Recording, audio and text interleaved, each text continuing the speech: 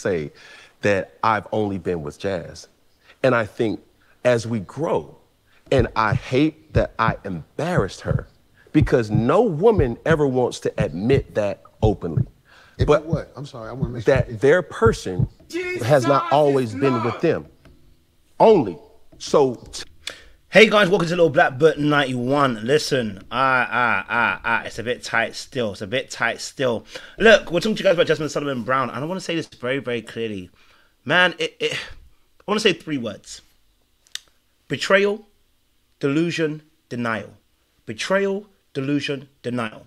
What do these 3 words have in common with Jasmine Brown? Well, first and foremost, I want to let you know that betrayal is the action of betraying one's country or a group or a person or yourself. You are literally doing actions that are contrary to what your beliefs are in this essence. Denial, the act of declaring something to be untrue, right?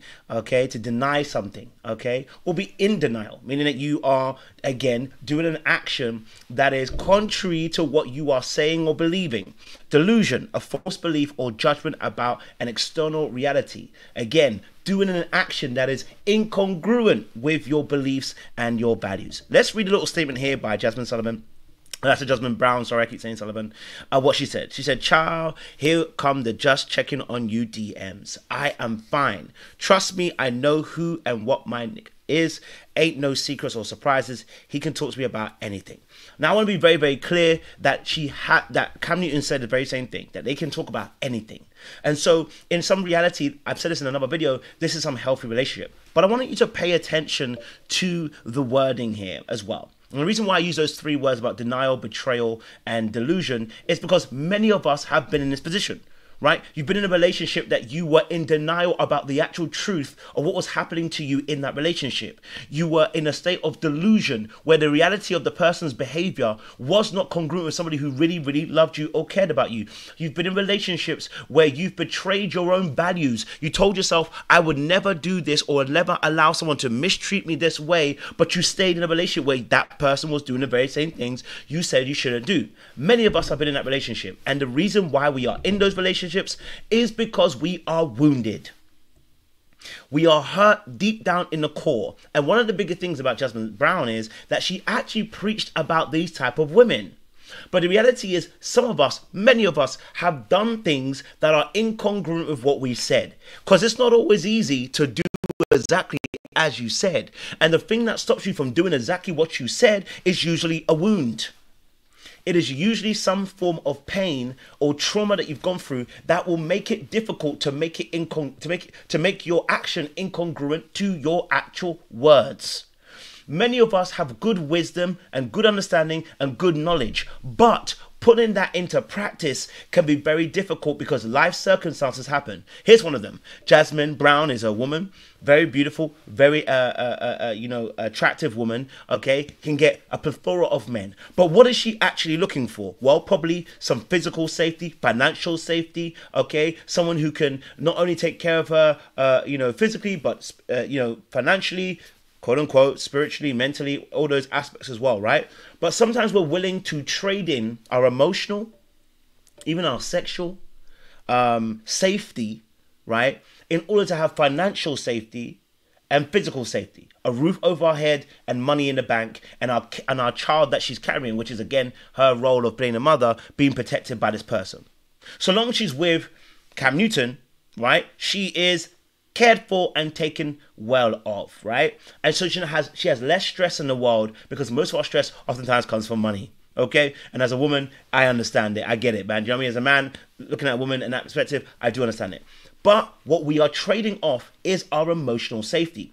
And the reason why that can happen is because we're carrying certain wounds. We've actually turned off our emotional safety before this relationship. You are disconnected before this relationship came into play. The relationship only further exasperated and exposed what was already there.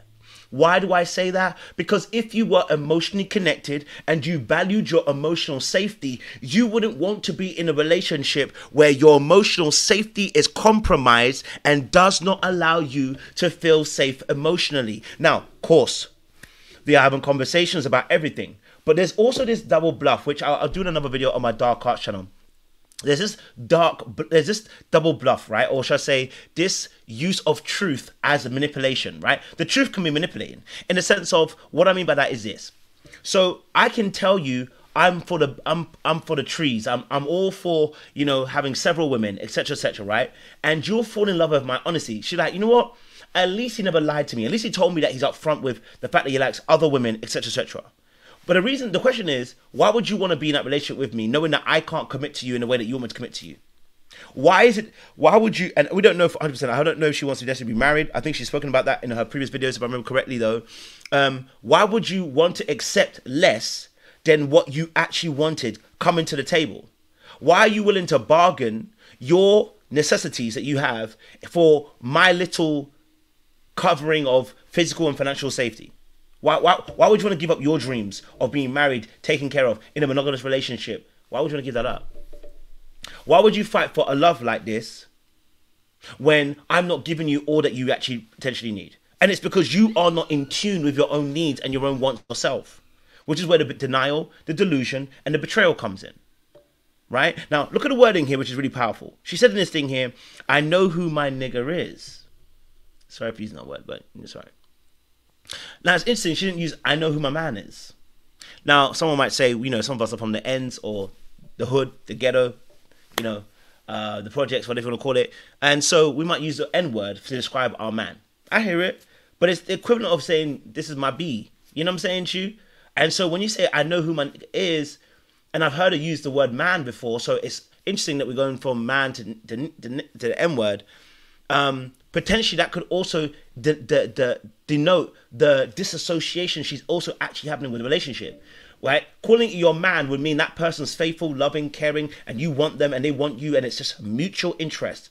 Calling him your Negro kind of puts a little bit of disassociation, a little bit of a gap between you two. That's my Negro. It's like, I don't want to put it almost like you're putting a label on it in a sense of not belittling, but more of a case of, if I call him my N-word, then there's certain characteristics that go with being an N-word, right?